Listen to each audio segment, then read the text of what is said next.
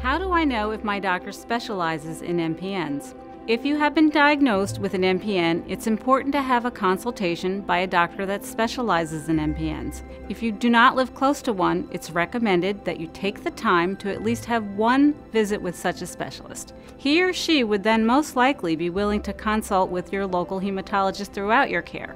You can refer to these groups via the internet in order to find an MPN specialist: American Society of Hematology, MPN Research Foundation, or MPN Forum.